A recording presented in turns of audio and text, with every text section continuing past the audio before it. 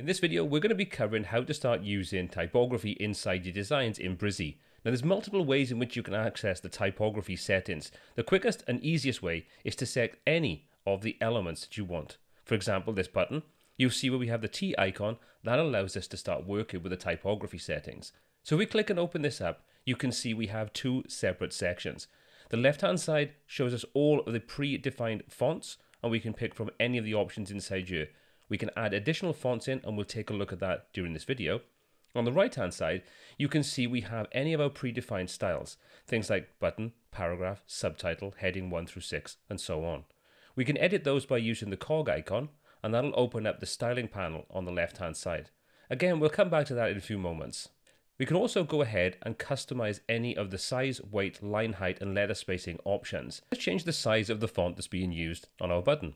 We'll change this from 12 to 14, and you can see now instead of saying button underneath our predefined styles, it changes that to custom.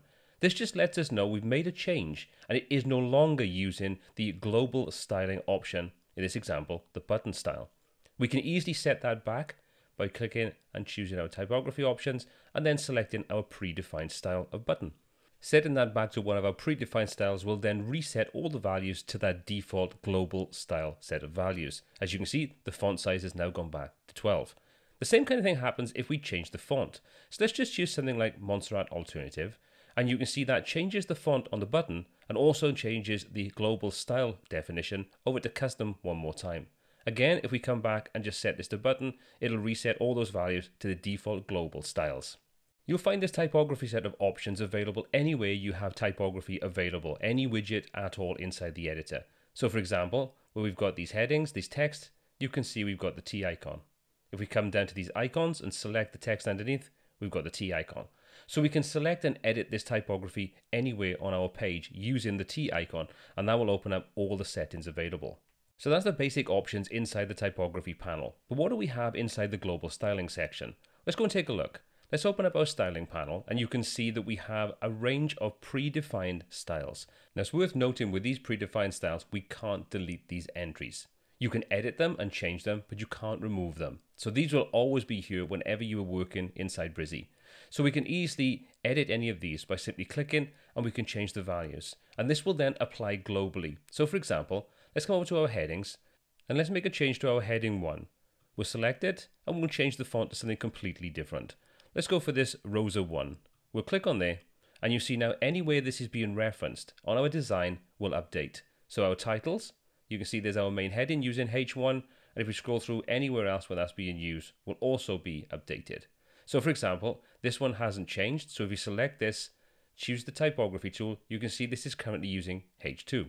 Let's change that to H1, and we'll see that will pick up that font styling. So it's very easy to make these global changes. Now if we come back one more time, change our heading 1 to something different again. So for example, let's go through and find something like this, Montserrat Alternatives. We'll select that, and that now updates anywhere the heading 1 is being used. Everything else is left intact. So it's very easy to make these global changes. You can also make modifications not only to the desktop variation, but also to the tablet and the mobile. So you can make changes to your heading 1 based upon what device you're currently viewing things on. Pretty cool. Next, let's take a look at actually creating our own custom style. Very easy to do. We're simply going to scroll down, we're going to click on Add New, and that now adds in a new blank style. We can name this, and we then go ahead and make any changes we want to create our custom style. Now we can go ahead and set any of the values for the various different parts, the size, weight, line height, and so on.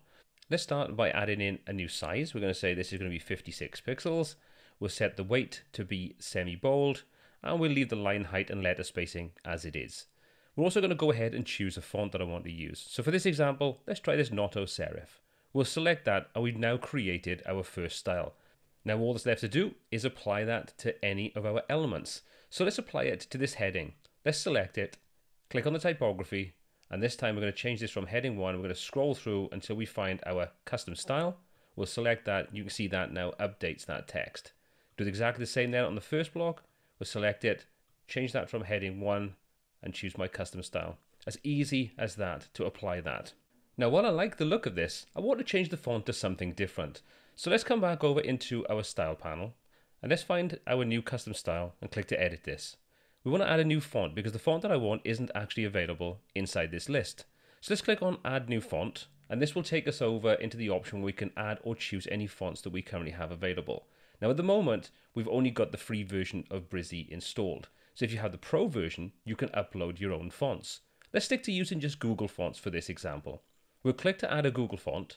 This then allows us to go ahead and search for the font that we're looking for. I'm going to search for Poppins and then select the Continue button. That will then go ahead and install that into our copy of Brizy. Now I can go ahead and click on Done, and we now have that font available. So all I need to do is go back into my global styles, find the style that I want, click to edit this, and you can see Poppins is now at the top of the list.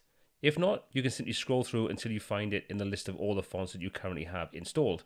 We'll go ahead and choose Poppins from our list, and you can see now anywhere that that style is being used will update on our page because this is now a global style. So the final thing I want to cover is how easy it is to remove a global style. You can see that when we select a style, we've got this little X in the corner. That immediately allows us to delete that particular style. Now there's one caveat to this.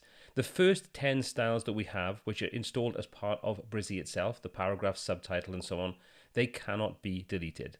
You'll find that when you click on one of those, then all that happens is it pops up with the information you can change. There's no X in the corner.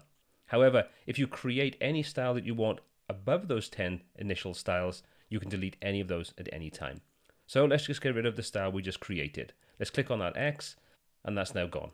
Now it is worth noting that even though you delete that global style that you just created, it doesn't remove all the styling definitions you've applied to any elements on your page. So for example, where we'd applied that to this heading section, you can see the typography is exactly the same as when we had our global style.